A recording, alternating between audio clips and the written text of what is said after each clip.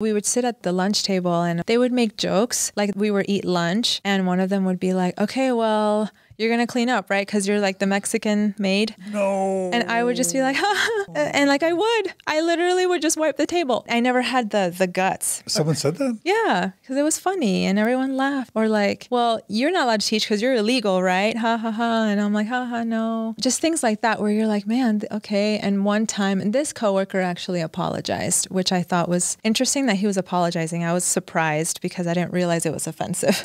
They were talking about moving somewhere and he said, well, yeah, no, don't move there. The population there it's a little more run down, because it has a lot of Latinos. I heard it, but at that time, there were so many microaggressions in my life in Mormonism and outside that you just hear and you're like, yeah. And so he came to my office and he said, I'm so sorry. I didn't realize what I was saying when you were sitting in front of me. And I said, oh, that's okay. Don't worry about it. So little things like that about being a brown woman